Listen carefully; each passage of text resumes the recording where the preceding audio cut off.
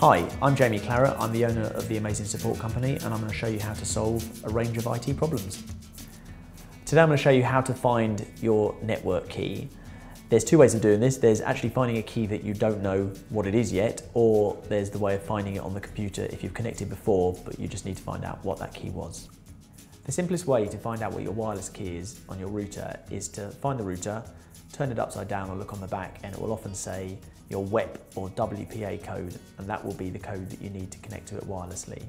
If you've connected with your computer before but you still don't know what the code is, I'm going to show you a way to find that out on the computer. Okay, so the first thing that we need to do is download a little program that shows you and reveals the keys that are stored on your computer. In order to do that, you're going to have to go to a website which is nirsoft, nirsoft.net, and download their little program called Wireless Key View. This will help you recover lost wireless network keys.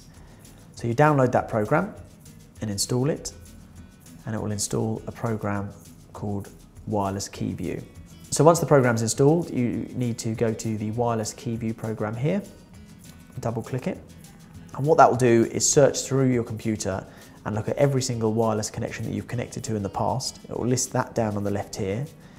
It will tell you what type of key it is, so it might be WEP, it might be WPA, and in this column here, the key ASCII column, it will show you the actual codes that we use to connect to that.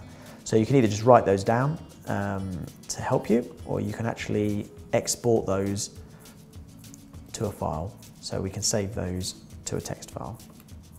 If I go in here to go keys and save that. So I've just shown you how to find out what the wireless key is for your wireless network.